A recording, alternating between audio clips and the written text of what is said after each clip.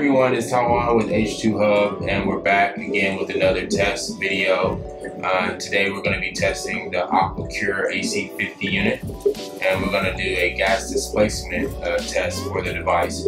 And with these tests, we actually just want to test the 100% production capacity of the system.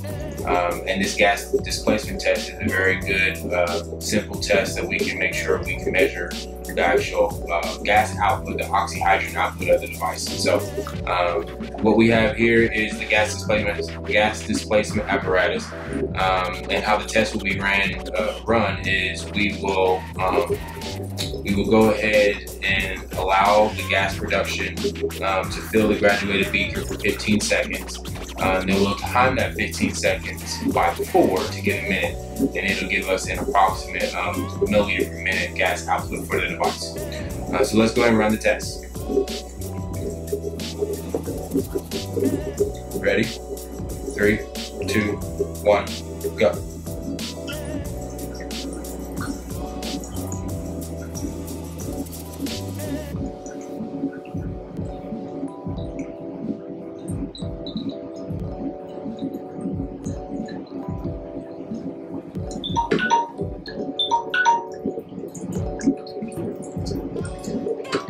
Okay, the device is above 250 milliliters in 15 seconds.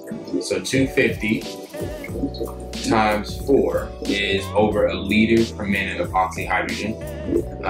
That would equate to being somewhere around the 600 to 700 milliliters per minute of hydrogen gas.